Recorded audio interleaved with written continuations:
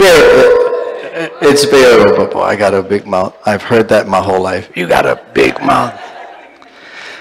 Anyway, we're happy to have you here this morning. I'm happy to have Crystal. Crystal's with the kids now. She's visiting with us, and she's helping out Morgan. So praise God for our college kids and for their ministry to us. Those of you that are visiting with us, thank you for coming. We pray that you'll enjoy God's word today for us. I did want to make an announcement that there is a wedding in store at our church. There will be a wedding here at the church. No, I'm already married, so forget about that thought. But there'll be a wedding here at the church, and it's on December the 2nd, a wedding here at the church. So just wanted to alert you on that. Next week, I think, will be, oh, I can't say, that's a secret, because they're still thinking about it. I'm just kidding. Where is he? Where is he? Raise your hand. Right there. Raise your hands. Right, there you go. All right. We've been praying for them. God's been working with them and in them and through them. And so we're praying for them for this wedding coming up December the 2nd. Next week we'll have some invites or something. You're going to be giving out something to especially people from the church. All right. I did want you to know that we do weekly visits here at the church. So if you're here and you would like a visit to your home, if you need prayer, if you need you need the leadership to visit your home for prayer in the home, we do cleansing prayers, we do encouraging prayers, we do whatever, and we come in fellowship as well. So if anyone wants a visit in their home, please let me know. We'll set up a date and make it happen. All right? So a few years ago, it was more than a few years ago, a good portion of you were not here at the church in those days, but this was right before the pandemic, maybe a year before it, somewhere around there. And there was a lady here who used to work with our children's ministry. She was Heather Bang's sister, Jessica, and she was also a deaconess of the church. So something happened. She got a job at another church, and she had to leave. And it hurt us to lose her because her and her family were just dynamic people. But nonetheless, I remember standing here at the altar that day, and as we were saying goodbye to them and embracing them and loving on them and the family, the entire church, a thought came to mind. And it was almost as audible in my heart, in my spirit. The voice was, her mom will be a deaconess. And I just immediately threw it out because I'm good at doing that. I just threw it out. You know, Cheryl's quite a lady. I think most of you who know her know what I'm talking about. Spirit-filled, Spirit-led. But I heard that voice, and I heard it twice. And when I hear voices like that, sometimes it's a prophetic word from the Lord, something that you don't even realize what it means or how it's going to work out. And I always recommend pray a lot about that before you approach. But I threw it away completely, especially when I saw that she began to decline in her health sometimes. COVID came. We were not meeting as often. It was awkward to do ministry like that. We were not voting in new leaders or anything like that. So just kind of threw it away and eventually left me. But before it left me, about a week or 2 weeks later, one of the ladies of our church came up to me and told me, Cheryl might be a deacon in the future. And it was a woman whose spirituality I highly respect. And she's not here this morning. And so, but again, I threw it away. I left it alone. And then we had the nominating committee meeting this year. And we met in the library. These are 2 people that are voted in by you, the church, and 2 people that are voted in by the board members. And so there were 4 people and myself. And we discussed future leaders of the church. And unanimously, along with 3 other people, unanimously, all of them recommended maybe Cheryl. And so the vision within me was reignited. But again, I left it alone. She was in church that Sunday. I threw it out the window. It's no good. She's not well. I don't want to bother her. She's busy and stuff like that. Just thoughts like that. And then I called her on Monday because it's the right thing to do. There was 3 other people that I contacted during that time, but her I had not. So I called her on Monday, and I just had to tell her that her name had come up. I didn't expect anything. I said her name had come up. Just wanted you to know that. I think it's only fair to let you know that people look up to you like that in our church. And I want her to share the rest. Sister Cheryl, please.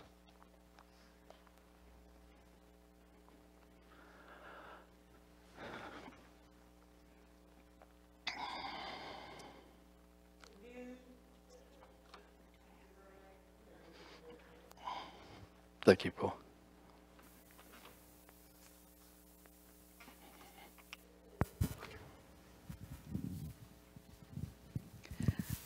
Good morning. When Pastor had called me on Monday, he probably noticed that I sounded rather excited when he told me this, because I have always been taught that if you get a word from the Lord, that there will be a confirmation. And the Sunday before, the deaconesses were having a meeting, and never had crossed my mind anything about being a deaconess. Pastor never said anything to me before. But that Sunday, as I walking out, I saw them, and it popped into my head, you need to be there with them. And I thought, what? And never had crossed my mind, like I said, and I don't usually speak to myself in my head in the third person, but I walked out, and into my head again popped, as I was outside the church, it popped into my head, oh, they wouldn't want you because you miss church sometimes, and you probably don't volunteer for enough things. And I told Pastor this, and he said, put that out of your head. That is not true. But I was rather excited because of the confirmation. Because I thought, could that be God saying to me he wanted me to be a deaconess if they had asked me?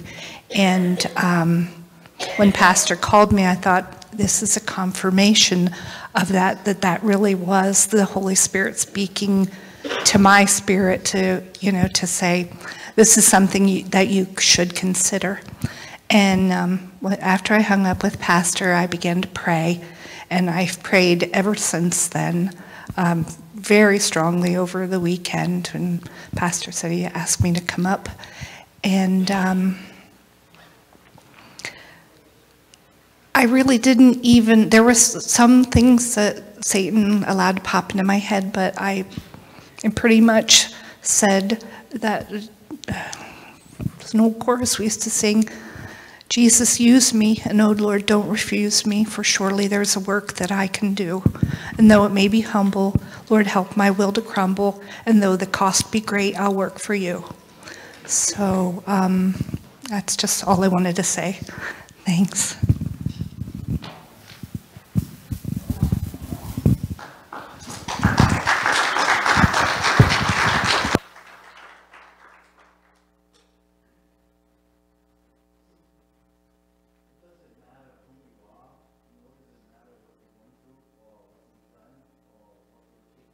Or what you feel you can do for God or you can't do. When God is in it, there's no one that is exempt from God's ability to use them or people at any time. And so we're thankful for Cheryl. Be in prayer for her.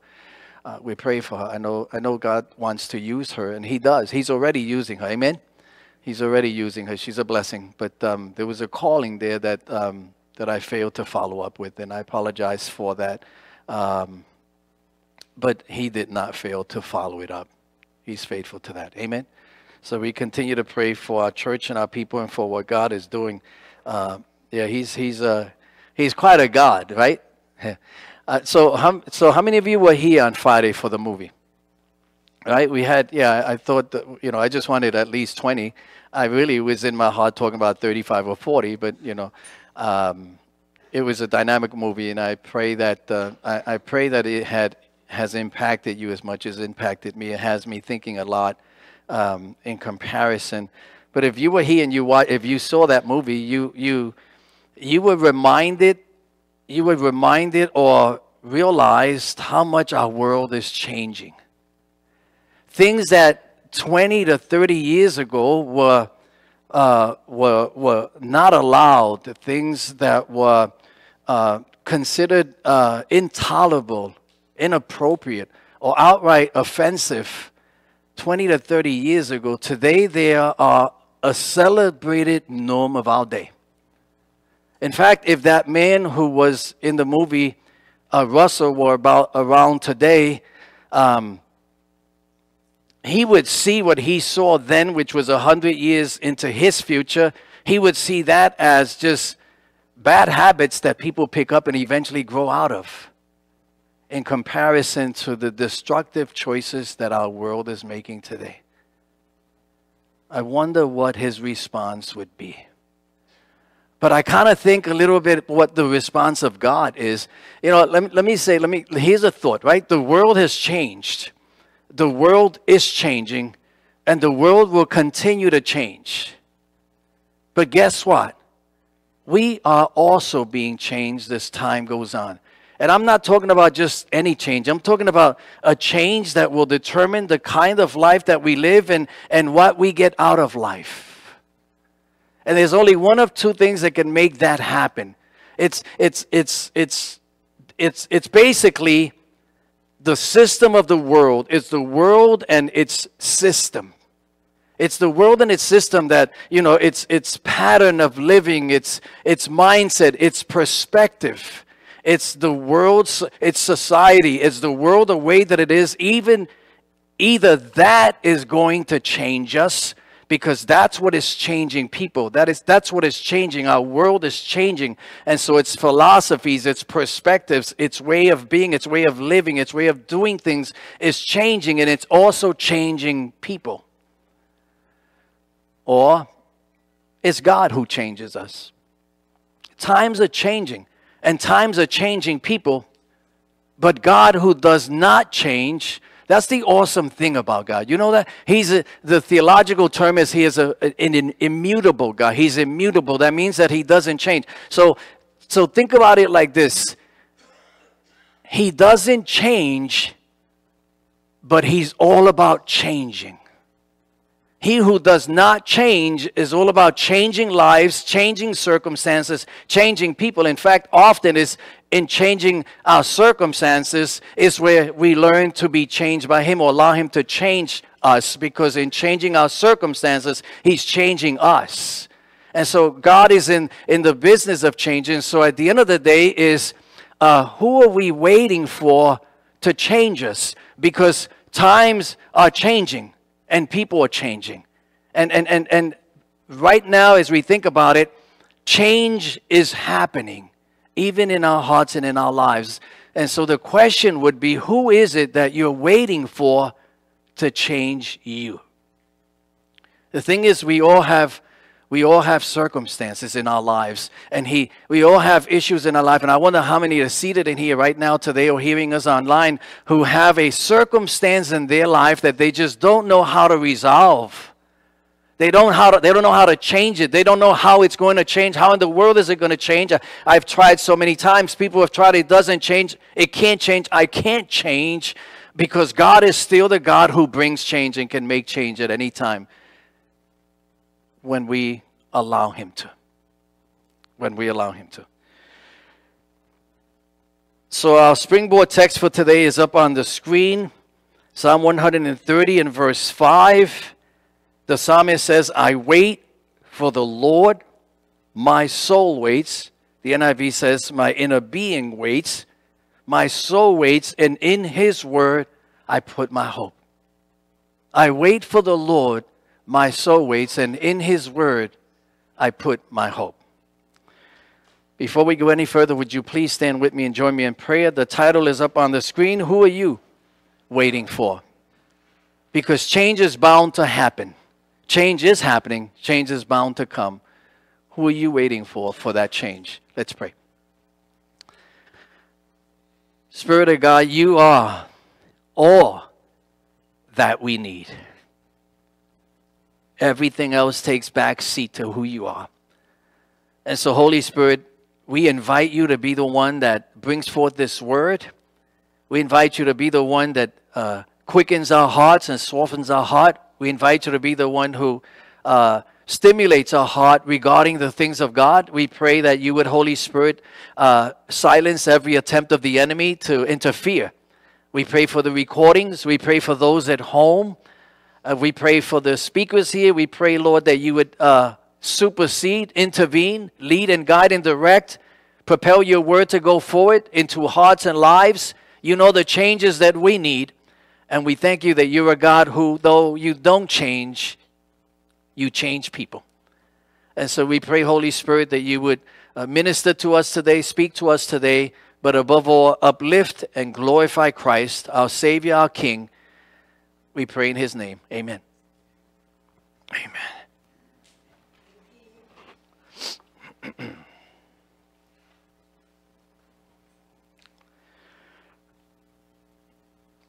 So the world is changing, right? It's changing in so many different ways. And it changes people regardless of their age, regardless of their gender, regardless of who they are. The world is changing people, turning them and keeping them as far away from God as possible. Especially in these days, when the prophetic picture is beginning to fall into place, when the passages, the pages of Scripture are becoming more obvious, and the closer we get to that day, the clearer it's going to be. We'll be saying in time, that's what that meant. Watch the news. Read the Scriptures. You'll see some flashlighting going on in his word. But things are changing. But, you know, although the world is changing, God also changes the lives who realize the direction that our world is going in, the direction that our world is taking, and turn to God instead. It's those who realize that there's only one of two things that's bringing change. It's our world system or God. That's it. Our world system or God. We need to allow that change. We need to want that change. But one of those two is what's changing people's lives today. It's what's changing our world. Either the world system or God changes the world. And that's up to you and to me as individuals. God doesn't change, but he changes people. He changes circumstances. And in changing circumstances, you probably hear this several times, he also changes people. So I want to talk to you today is what do we need to do in order to see and in order to see and to experience? What do we need to do in order to see how and why God can do this? What do you and I need to do in order to see how and why God can do this? So let me just share this. Let's see how God takes it, because it's been going back and forth all week with me here on this one. But he knows. So up on the screen, I want you to notice that we're to sit still.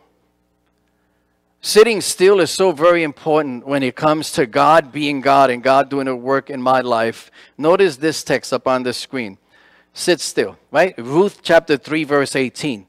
And then she said, sit still, my daughter, until you know how the matter will turn out. For the man will not rest until he has concluded the matter this day. Sit still, my daughter, until you know the matter and how it will turn out. For the man will not rest. So you remember the story? Elimelech is married to Naomi, and they have two sons. And because of a famine in Bethlehem, they decide to move for a season some 40 miles southeast to Moab. And when they get to Moab, Elimelech, his wife, and their two sons, not too long after that, Elimelech dies. And the two sons, what they do is they marry two Moabite women, and 10 years later, the two sons also die. And then Naomi decides that she wants to move back to her native land. She wants to go back the 40 miles north to Moab, to Bethlehem, to move to her country. And the two daughters-in-law, they want to go with her. And she does everything to persuade them to stay in their own land with their own people, One of them agrees to do that, but the other one, who would be Ruth, decided that no, she wanted to go with Naomi to Naomi's land. And so Naomi agrees. She obliges, and when they get there, Naomi realizes that she decides she wants to sell the property of her deceased husband.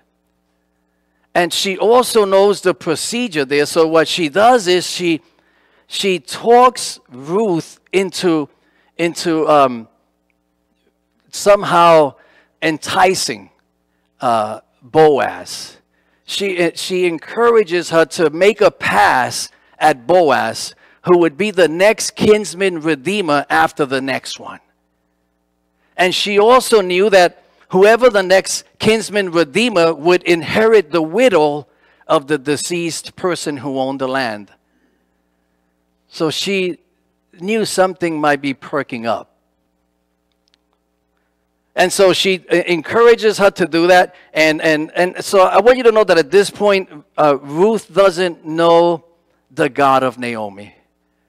She doesn't know who he is. She doesn't understand everything. But there was something about Ruth's life, about Naomi's life, that got her attention. There was something about Ruth's commitment that caused her to want to know more about what Ruth was going through, who the God was. She wanted to know that. She wanted to see that. There was something there that was irking her the wrong way, or a positive way. She wanted to know the God of Ruth, of Naomi. And so think about that. So a kinsman redeemer is someone who has, by law, has all the rights to purchase. It has to be usually, preferably, a male who is a relative of the deceased, and he has the first rights to purchase his property in order to keep it within the clan. And Ruth knew that. Naomi knew that there was a kinsman redeemer who would be purchasing this land. Ruth doesn't know at all what's going on here. She just knows that she wanted to leave with this godly woman. And in chapter 1 and verse 16, after Naomi is trying to discourage her, she says to Naomi, think about this, she says to her, where you go, I will go. And where you stay, I will stay. And she says, and your people will be my people, and your God will be my God. I believe this was a moment of conversion for Ruth. By the way, this is a powerful story, the story of Ruth and Naomi. And I've not ever heard a message. I've heard many messages on Ruth, but I've not heard any on Naomi. And I'm thinking maybe we need to bring a series of messages on Naomi. That's quite a woman of God there. But this is, Ruth sees and visualizes and experiences the life of this woman of God, that she would be willing to leave everything behind. Isn't that what a missionary does? She's willing to leave everything behind and go to the land of this woman of God, Naomi. She wanted to become one of her people, like an Israelite, and she wanted to worship her God. The Moabites worshipped all kinds of gods. She was willing to leave all those gods behind because they were gods with small g's, and she wanted to meet the God of Naomi. And so something happens there. And then in chapter 2 and verse 12, Naomi says, may the Lord repay you for what you have done. May you be richly rewarded by the God of Israel, under whose wings you have come to take refuge.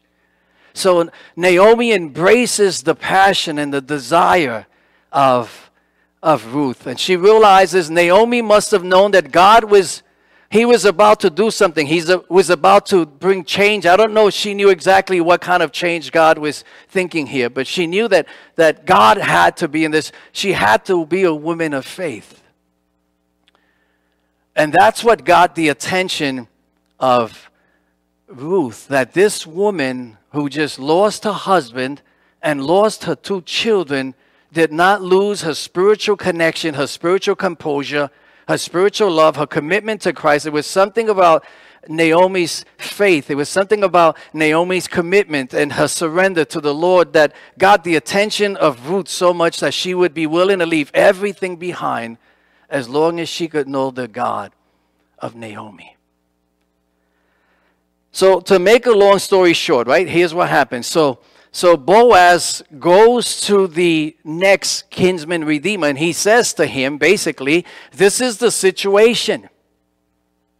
Naomi is selling the property of Elimelech, and this is what you need to do. You'd have to marry the widow of the deceased. In this case, it would be Ruth, because Naomi was too old for that. And Ruth was, her husband would have been the next one in line to take the place of Elimelech. And so that kinsman redeemer, when he hears that, says, I will not marry her.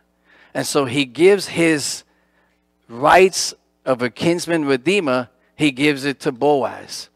And so now Boaz happily pays the price for the property, and he marries Ruth. And you know what happens after that, right? Let me read to you. It's not on the screen. Ruth chapter 4, verse 13. It says, so Boaz took Ruth, and she became his wife. And when he made love to her, the Lord enabled her to conceive, and she gave birth to a son. Verse 16 and 17. And then Naomi took the child in her arms and cared for him. The grandma cares for the child. And the women living there said, Naomi has a son, and they named him Obed. They named him Obed. He was the father of Jesse, the father of David.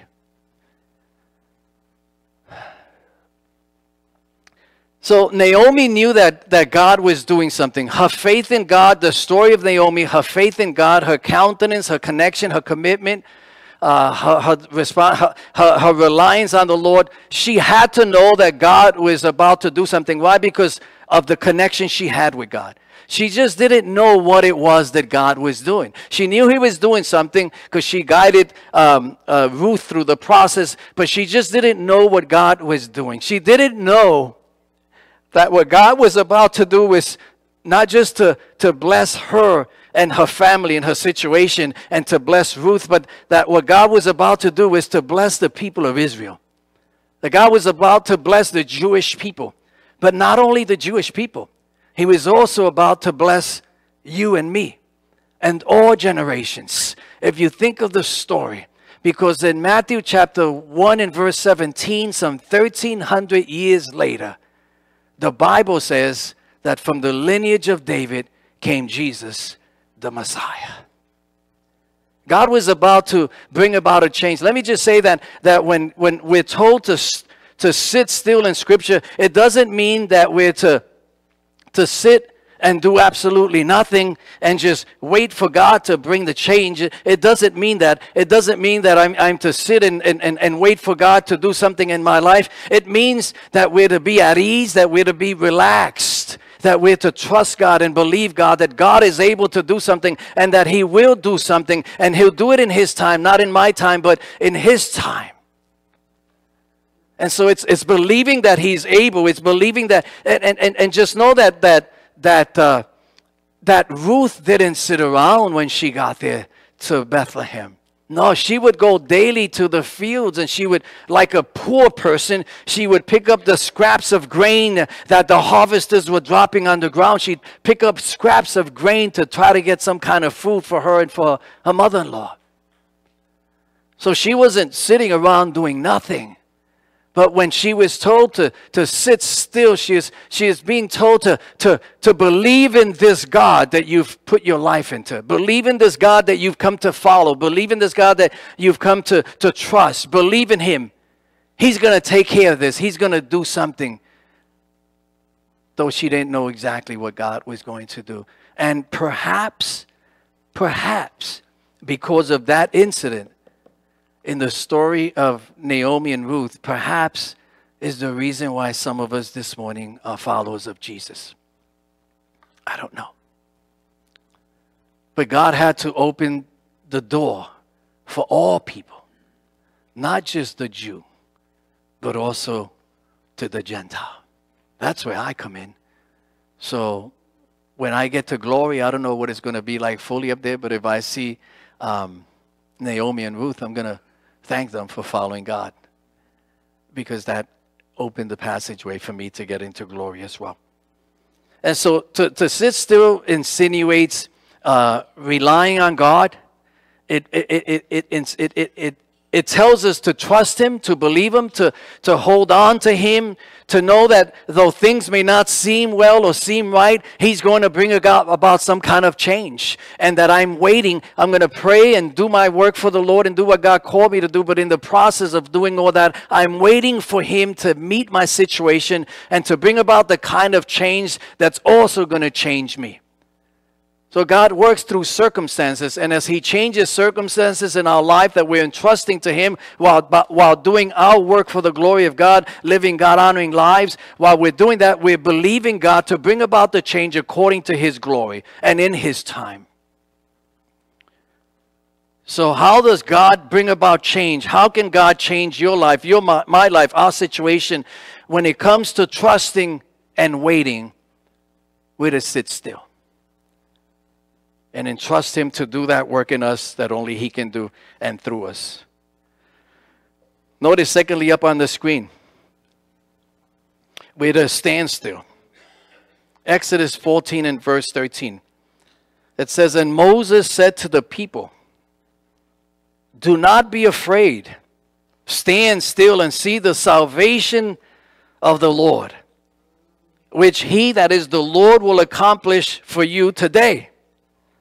For the Egyptians whom you see today, you shall see again no more forever.'" It's quite a story. As I was reading that story, God gave me another message for another day. 3 messages. I was trying to work on 3 messages the other day. Yeah. So you'll see never again, no more. So let's remember the setting here. So the setting is, if you remember the story, so the people of Israel were in slavery there in Egypt for over 400 years. And the king of Egypt, Pharaoh, witnessed miracle after miracle. He witnessed 10 plagues sent by the power of God to the Egyptians. And those plagues, each one of them smacked the God of the Egyptians. They had at least 10 gods, and every one of them, those 10 gods, were smacked in the face with the plagues that God was sending that their gods could do nothing about. They couldn't stop them. And so after 10 different plagues and Pharaoh changing his mind back and forth, finally he cooperates with Moses and with God, and he lets the people go. And then not too long after that, Pharaoh recants, changes his mind, calls his soldiers together and the chariots, and they go in pursuit of the people of Israel. And when the people of God looked back, they saw this vast army of soldiers with swords coming at them, like a wall of people coming. And they begin to panic and they cry out to God, and then they blame Moses, or basically curse him for bringing them out into the desert. And they say this. This is where that other message is going to come, all right? They say, "We would prefer to be slaves in Egypt than to be out here in the desert." Sometimes God has to take us through the desert. We'll leave it right there, okay? But nonetheless, that's what they say to Moses. And then Moses, he says to them, listen. He says, "Stand still and see what the Lord is about to do." He basically says, stand still and wait and see what God is about to do in your life. God is going to bring change. And in bringing change, He's going to change your very lives. And so the story continues. So let me just say that when you're sitting metaphorically, when you're sitting and waiting, you're at ease, right? You're at ease. You're relaxed. You're sitting, you're waiting. You're comfortable there, trusting the Lord at that time, metaphorically. But when you're standing, metaphorically, you're more apt to get up and run at a moment of challenge. You're more apt to fearfully run or take matters into your own hand, which is exactly what the people of God would have done if they could have. There was nowhere to run. But if they could have, they would have run. They were up against the wall. And Moses had to remind them. Moses is telling them, hey, give God a chance. Give God a chance. Give him a chance to change your situation. Give him a chance to show you who he is. Give him a chance to show you what he can do. And church, there are circumstances in our own lives. Perhaps there's some of us in here this morning that have overwhelming circumstances that cannot be resolved. That we've already received a lie that this can't change. It never will change. You'll always be like this, or this will always happen. And yet if we can only give God a chance. Stand still, he said, and witness the deliverance of God. Nothing is impossible with God. He can do what we think he can't do, and he can definitely do what the devil says he can't do. And so it's trusting God. Now let me just say that God's not always in a rush. Sometimes we wish he did it yesterday, right? But it's today. And sometimes we we worry about tomorrow when we should leave that in God's hand. Remember that today is the tomorrow we worried about yesterday. Where did it get you? It's trusting God. It's relying. But sometimes God, he doesn't answer immediately. Sometimes he does. But sometimes he doesn't. And oftentimes, that's not a good word, Patti, so throw that one out. Often, he says, he's doing it because he's working out something in our own lives. He knows the timing, he knows the way, he knows how to do it. So he's working out a situation in our lives. And sometimes he does it because there's something in our lives that is interfering with what he wants to do. I have to say that one more time. Sometimes God doesn't answer or bring about the change or open that door or fix or resolve that situation in our lives because there's something in our lives that is getting in the way of what God is trying to do in our lives. And so we blame God for not answering the prayer, or we blame God for not opening the door, or we blame God for not making it clear to us, or we blame the devil for what he did. And instead of blaming God or blaming the devil, pointing at them, remember that there are three fingers pointing at you, is knowing that maybe there's something in me. We go through this in sessions of counseling often. It always begins with, why is God doing this to me? How many of you ever asked that question? Come on. All right? Why is God doing this? Why is he allowing this? Right? Challenges and conflicts. Why is he allowing this? I mean, Job asked that many times. Several times he asked that in his own form of words. But nonetheless, why is God? And sometimes we should ask, what am I doing? Sometimes we should ask, is there something in me, of me, or because of me that is keeping this from happening? Is the issue here God, or is the issue here me?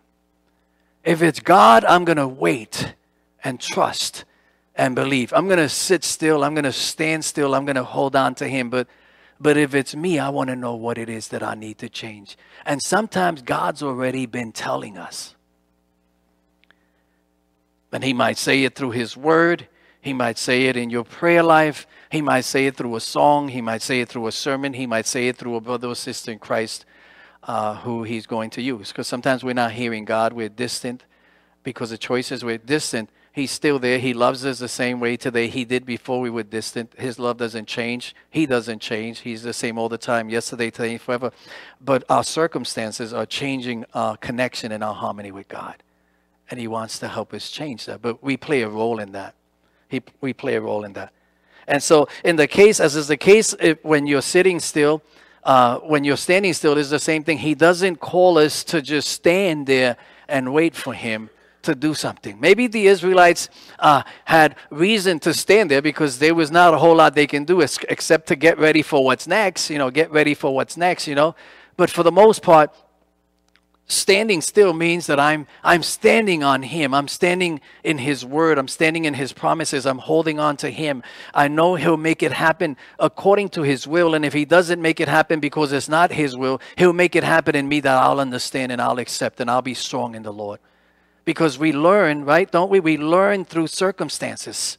And sometimes the circumstances are not quite what we wanted, right? But we learn from. Anybody ever experienced that? That the circumstances weren't exactly what I was looking for. If it's just me and Cheryl, praise God. The rest of you pray for us. But that it's happened that this is what I wanted. But what I wanted didn't happen. But I learned today what it was that I needed to learn from that not happening. You understand? Maybe a few other hands down. Yeah, I got that one. All right, so 2 or 3 more hands. Praise God. My wife way in the back. I hope that has nothing to do with me, baby. I love you. But but God is good. Amen. So it's who he is. So Isaiah 30 and verse 18 says, "Blessed are all who wait on the Lord." Blessed are all who wait on the Lord. Why? Because in waiting, it's in waiting that we learn to trust. It's in waiting that we learn we find hope. It's in waiting that we realize who he is. It's in waiting that we realize his ability and his faithfulness. Even in the process of waiting, we're not waiting alone. He's there to carry us through that time, that process of waiting. So it's not like God says, okay, well, I'm going to answer your prayer. It'll be about 13 days from now, but just sit there and wait. I'll be back. I got other things to attend to. Is that the kind of God we serve? No. He's a God who it's almost as if God puts his hands on us, right? And he says, my child, I know your situation, and I know what you're praying for, and I know what you're going through.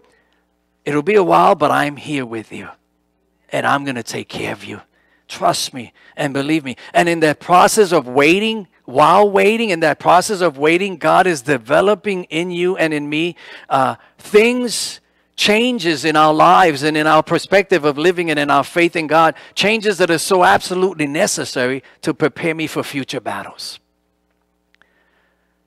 And so he tells us, we're told to sit still, leaning on God, hoping in God, being faithful to God, honoring him, honoring his word. He tells us to stand still. Sometimes we're sitting, sometimes we're standing. I also think that a moment of standing is like we're ready. It's about to happen. We're seeing things begin to fall into place. I'm no longer sitting waiting. Now I'm standing and I just know it's about to happen. I know it's going to happen. Just make sure you're not running ahead of God. I always say that. Don't run ahead of God. Don't rush him.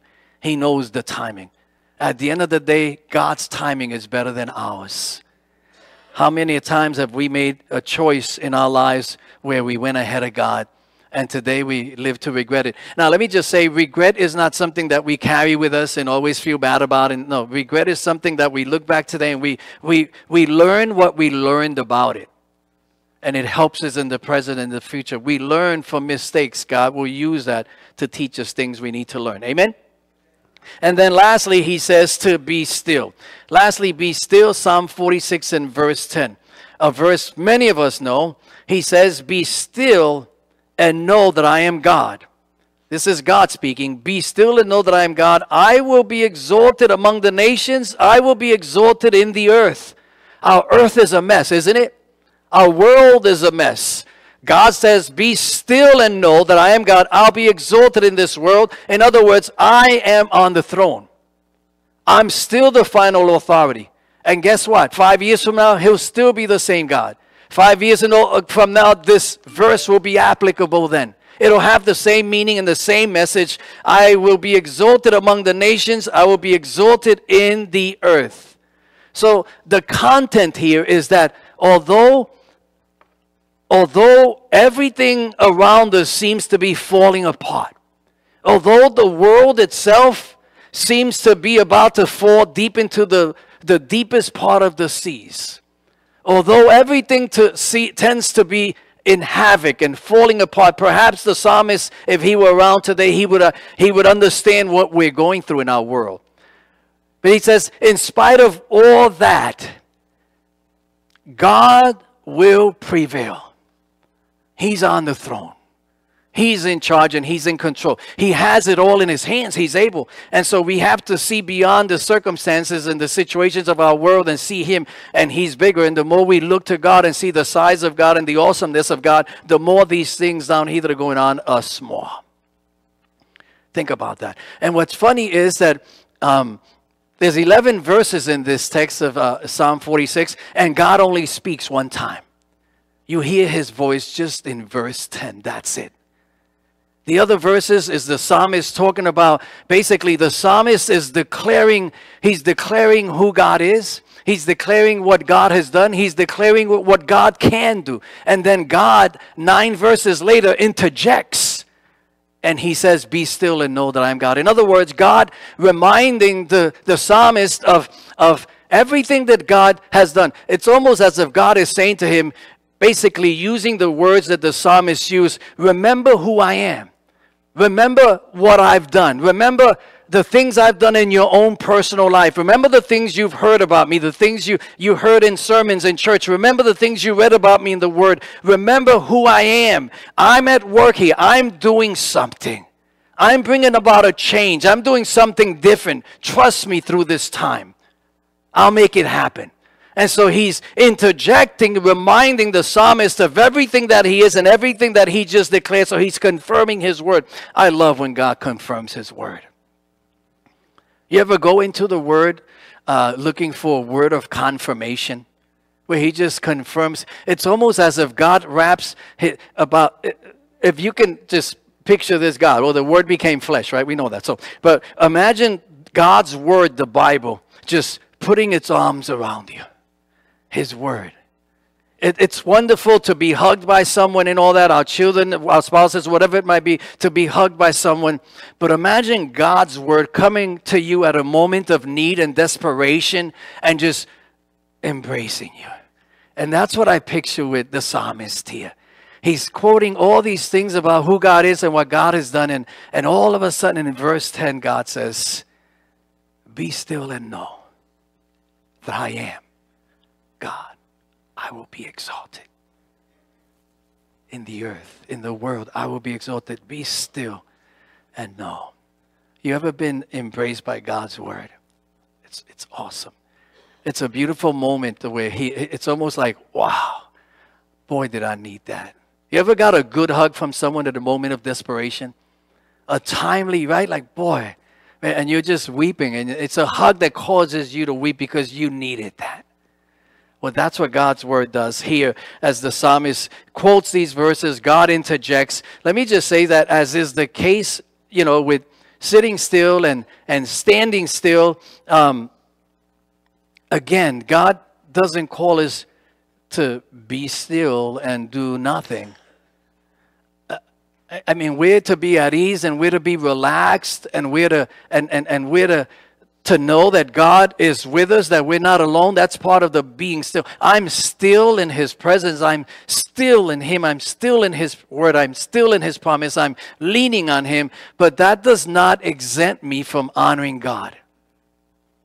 It doesn't give us reason not to be in the word. We're still to be in the word. We're still to be praying. We're still to be seeking God's face. We're still to be seeking his word. We're still to be honoring him. We're still to be doing his will.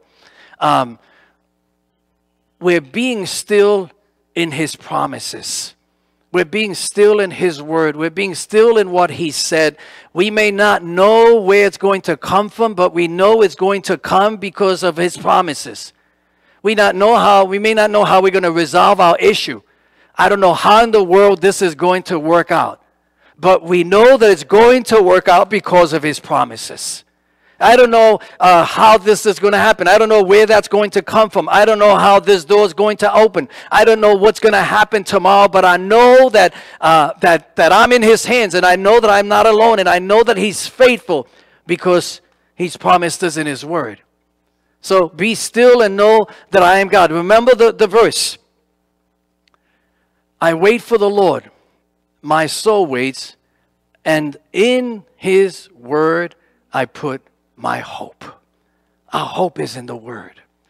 We sit still, we stand still, and we be still in his word and in his promises, that's what stimulates us to hold on. I'm holding on because he said so.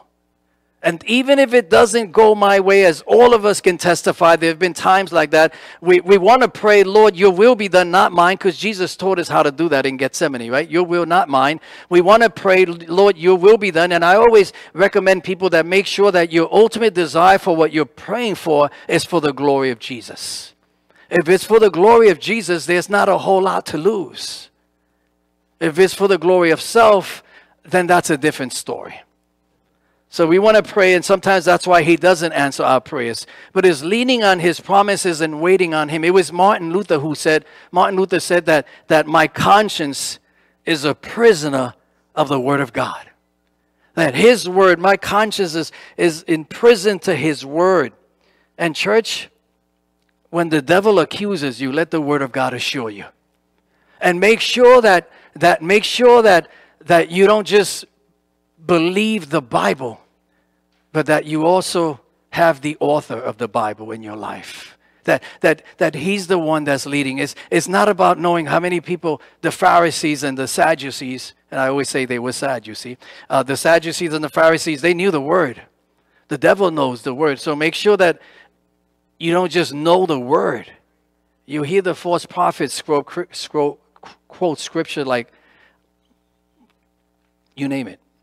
The devil knows the word. And so it's make sure you know the author of the word. That you're walking hand in hand with Jesus. That through your storm and through your trial and through your challenges and through your conflicts and through your circumstances, that you are holding on to Jesus. Our peace and our hope should not come from what we have.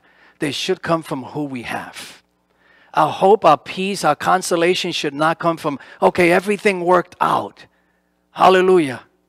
Life is good. Times are good because everything worked out. Our hope has to come from the one who gives us hope to begin with. Because when we start trusting in materialism or in our things that we have or that we've attained, those things might block us from the word. It's him. He's the center. Our joy comes from him. Because if everything that we're hoping in today is gone tomorrow, what are we going to do? What do you do? When everything you hope in is gone, I'll tell you someone who will not be gone. And that's Jesus. He said, I will never leave you. Your hopes might leave. Your materialism might leave. People might leave. Circumstances. But I will never leave you. And when we stand before the Lord, it's not going to be about what we have. It's going to be about who we have. What did you do about Jesus at the end of the day?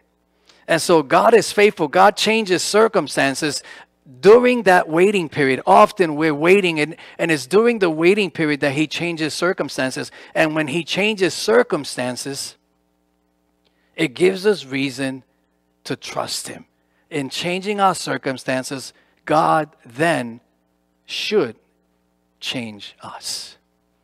We're changed because of what he's done in our lives. We gave him a chance somewhere. Those of you, right, if you're born again today, you gave him a chance one day to prove himself faithful, and he has. And in the process of waiting, you've learned to trust him all the more, right? So the world is providing change. The world is bringing change. The world is changing, and it will continue to change. And it's changing in such a way that is changing people's perspective, their pattern of living, their mindset, their perspective, their thought life, their desires, their passions. It's changing people. But I want you to know that God is also changing people. And there's only one of two that can change. It's either the world system that's going to change you and me, is the world system that is being taught on TV, on the news, is the world system. If you listen very, very carefully, it's that system that is being endorsed that is changing our world. So it's either the world system, its philosophy, its way of doing things that's changing you, or it's God that's going to change us. And the wonderful thing about God is that he loves us so much that he gave us the freedom to choose which of the two we want to be changed by. Who are you waiting for? Who are you waiting for? If we're told to sit still and to stand still and to be still, and other translations call it wait or to be in waiting, who is it that you're waiting for to bring about the change in your life that you need. Because in changing our circumstances, he changes us. And when he changes us, we're not the same. We're different people. And God is faithful to his word.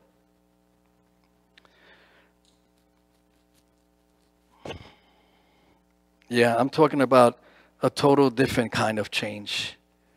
I'm talking about a change that will determine the kind of life we live and will determine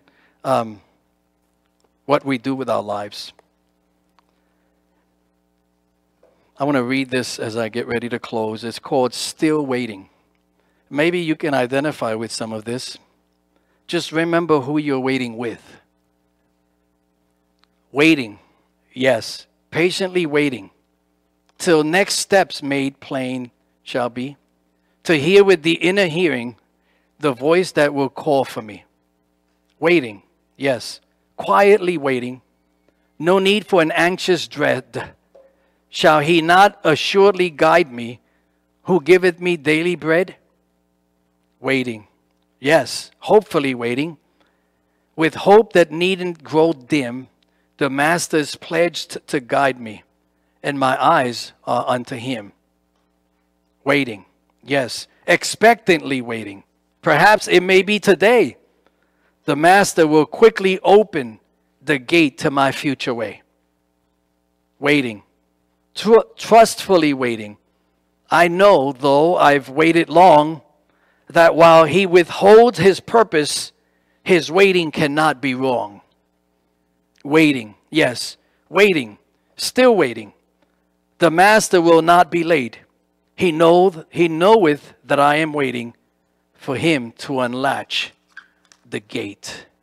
Waiting, still waiting. It's in the waiting period that we learn the most valuable lessons in the spiritual realm. But I don't know if you're like me. I don't like waiting sometimes. I smell the food being cooked, but I don't want to smell it anymore. I want to start connecting with it in an intimate way. Waiting, still waiting. He's a faithful God. He loves you and cares for you more than you could ever imagine.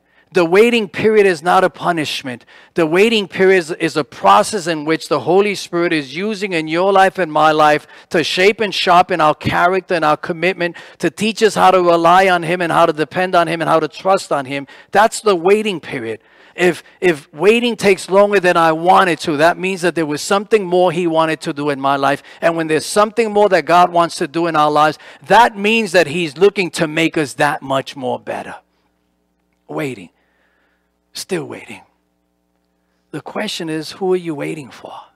Who are you waiting to bring about change in your life? Because our world is changing. It's changing day by day, and we're also changing day by day. Let me just say that change is bound to happen. The question is, who are you waiting for to bring the change? Let's pray. Father, we bless you. We praise you for your grace this morning. We thank you for your word and for your reminder, for reminding us that you're here with us, reminding us that you've not deserted us, reminding us that your love is real. When you said, I love you, you meant it. When you said, I care for you, you meant it. When you said, I'm here for you, you meant it. When you said, I will never leave you, you meant it. And even in the waiting period of our circumstances, you're still here with us. So fear is gone and worry is gone in the name of Jesus. We thank you for your word. Help us to know how to sit still and how to stand still and how to be still in you this morning. In Jesus' name, amen. Would you please stand?